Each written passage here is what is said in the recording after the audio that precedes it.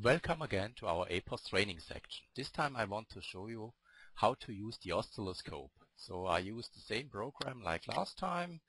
I started again here with execute F5 and you all see the position information inside here our simulator. But okay, these are just some numbers going up and down. If you want to have more details, an oscilloscope would be nice. So I make the APOSS screen a little bit wider, and here you have an icon called Oscilloscope Free Run. I open up this icon and maximize the window, and then I have the possibility to define which curves I'm interested in. So I here click on this plus curve sign and I say okay, I'm interested in axis process data, actual position. And do you remember, so it was here information defined in the object dictionary with the online help. Here you see if we go down to process data, you have the list about all these names and about the meaning. So I close this again and I select already, I think so. No, I didn't, so I say add. I have this position value, and perhaps I'm also interested in the velocity information of this axis. And then I say okay, I use in my example more than one axis. I'm also interested in the value of axis number 2. I add it, and also in the speed information of axis number 2 I use another color. Okay, add and close. So now I have defined 4 curves I'm interested in.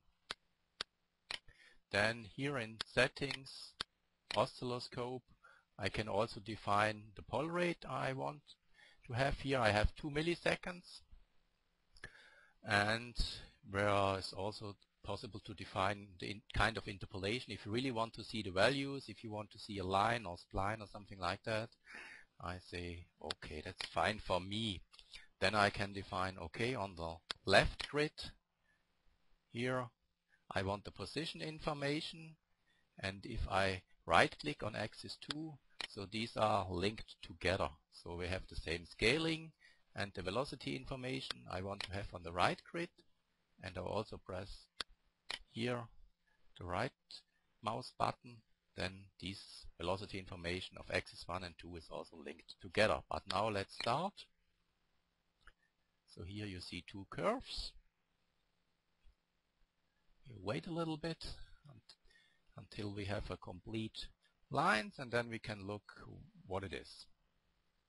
Okay, here the red line is the position information. So here you see we are in standstill. And now it goes down again. So now I say stop and have a look on the complete lines. So the red one, let me make this one here too invisible. So this is axis 1 position information, and here we have the velocity information. You see it's a trapezoidal profile, but the acceleration is steeper than the deceleration. That's what we defined in the program. And here you see the velocity. Then let's have a look on the velocity profile of axis 2. So you see velocity of axis 2 is much lower than of axis 1. If we have a look in the program, here you see axis 1 had 100% velocity and axis number 2 just had 10%. So that's the same what you see here in the oscilloscope. So we can also measure.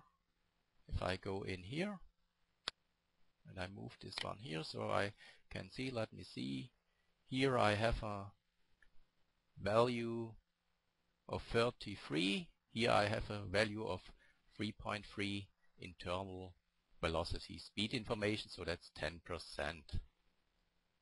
Then you have the possibility also to zoom in wherever you want and zoom out again. So that was a little bit about the oscilloscope, not too much. I recommend play around, try around. For example, you can also here right click on one of the curves and modify the properties if you want. So you can select another color. Or what's also possible, let me show, you can also add a derived curve. So you can say, okay, derived position, for example. So, and let's say, okay, I will derive actual position of x is 1, that would be velocity, and close again. So here we have our derived curve. So the derived curve, in fact, it's the same like the velocity information if I switch it on and switch it off, so you see it. Okay, that's all for today, and play around, try, and have fun with it. Yeah, thanks, bye.